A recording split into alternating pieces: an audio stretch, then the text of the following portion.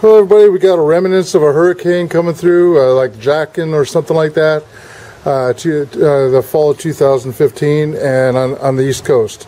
Wind is really starting to pick up. It's not in my local area, but I just got out of school and I'm going to show you about a poncho that I use in my wheelchair. And even if you're not in a wheelchair, it's a pain in the rear end.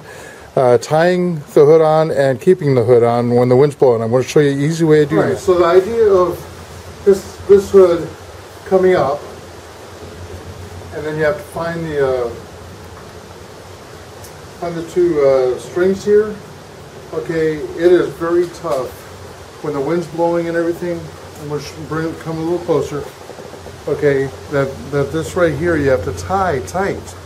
And when your hands are cold and you're wet and everything, you don't want that, especially when you're in a chair. You're trying to keep your chair warm and dry. It's just a really pain to do that. So I don't know why they do this. So I'm going to show you how to replace this with a zip, one that just comes up and then tightens like that. Really easy to do. Okay, so I'm going to take you through that. You can get the parts that you need off of old backpacks, old jackets. I save all the hardware, all those plastic pieces. So that's one of the plastic pieces I have on the side here. I'm going to show you how to do this. Now, I don't think you need to see me take off these plastic pieces or untie the knots. So I'm just going to put them down there. Hang on to those. You might use them for another project. Alright, so these are the two pieces of string. This is the thing I got off of a backpack, I think it is. One of those fabric nets. Alright, so you're going to take these guys, put them together. Alright, I'm going to try and get them closer so you can see. Put them together like that, put them through, smash this together, put it through.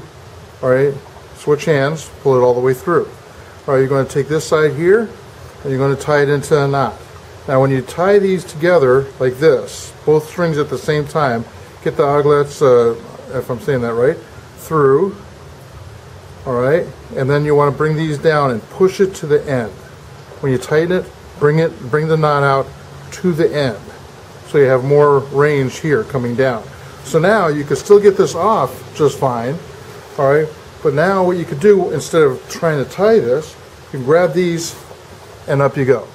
And there it is, and that's how easy. I wish I had this in school today, but for the next big wind, hurricane that comes by, all the remnants, that's going to stay on there. That's not going to blow off. Okay, it's going to be really nice.